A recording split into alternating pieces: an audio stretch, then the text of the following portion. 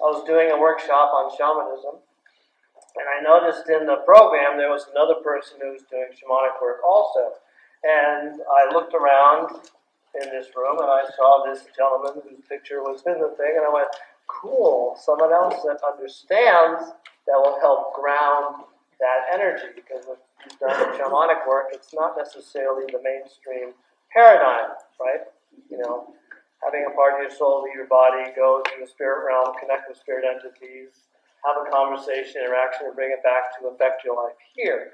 There are diagnostic categories and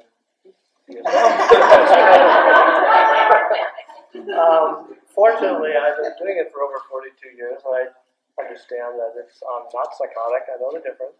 But there is a different quality of being. There's a different way of accessing knowledge, a different way of learning, that when you open up to the shamanic way, or especially a lot of the indigenous traditions, it gives you a kind of information that isn't necessarily available in rational consensus consciousness. So, Pier Luigi today, as his topic is epistemology of second attention towards a science of consciousness. And if you read the little thing, you wouldn't know, but if you didn't, he says epistemology is a branch of philosophy that deals with the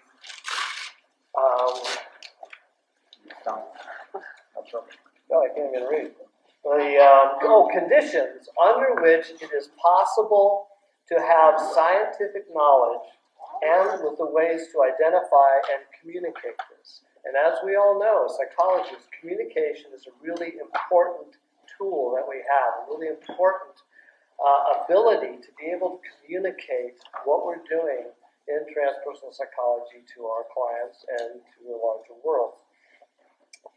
As he says, to propose a new epistemology means to suggest new rules for the game, for a new game, which is what he will be talking about today.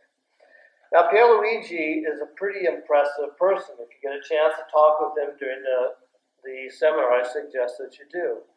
He's not only a medical doctor, he's a psychotherapist, he's a professor, he's an author, he's a poet, he's a consultant, he's a founder and director of the Integral Transpersonal Institute in Milan that teaches a school for counselors as well as psychotherapists.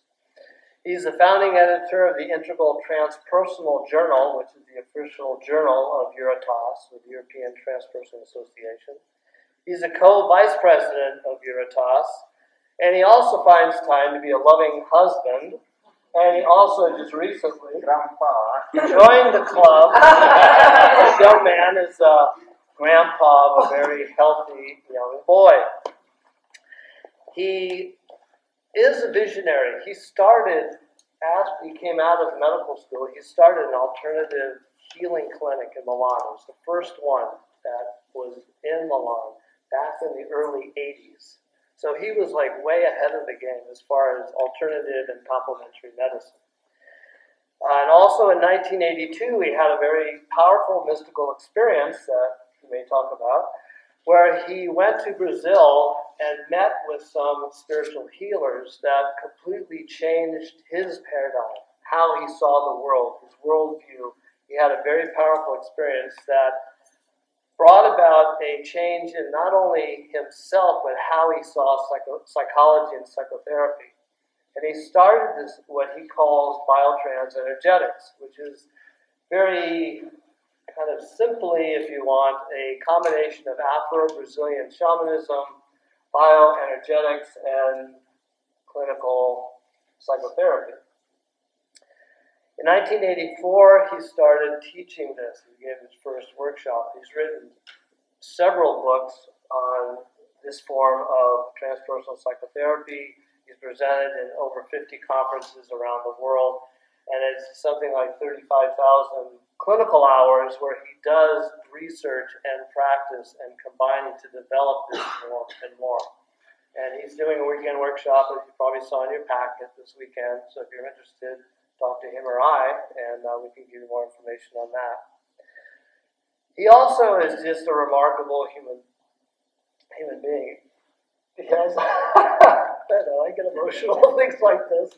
But he's just, if you have the chance to meet this man, not only is he a brilliant scholar, an incredible psychotherapist, but just a wonderful human being. So, before I start bragging, I will introduce you to Dr. Pier Luigi Lattuada.